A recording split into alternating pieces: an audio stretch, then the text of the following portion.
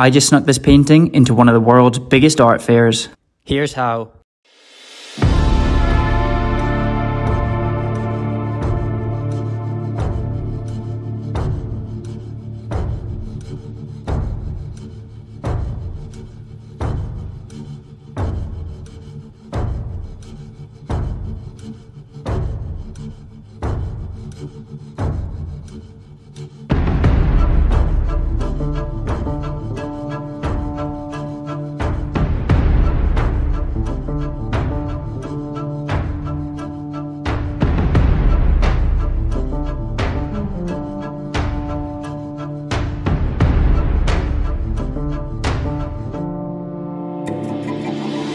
In order to get into Frieze London, you've got to get through 3 tiers of security.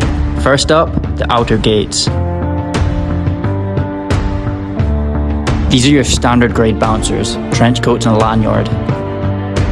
Light work. Once we get past them, things get a little bit more interesting. These are your tier 2 earpiece merchants. These Bluetooth beauties will pull you to the side if you look even remotely suspicious. Finally, we've got exhibition security checks. Here I'll have my bag searched and maybe even a pat down if I'm looking cute.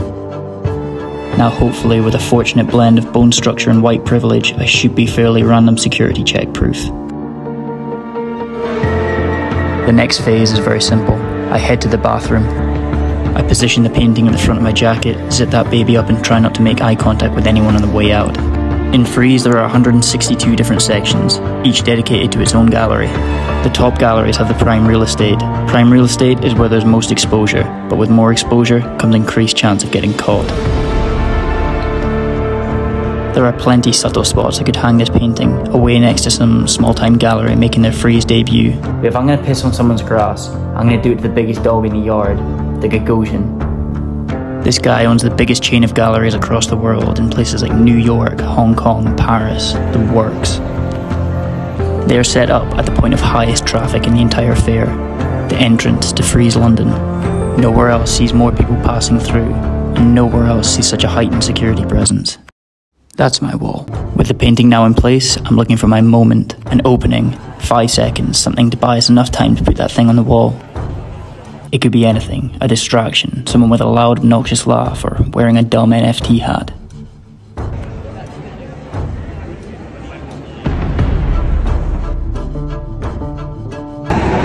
Thinking to maybe take the film with the gimbal.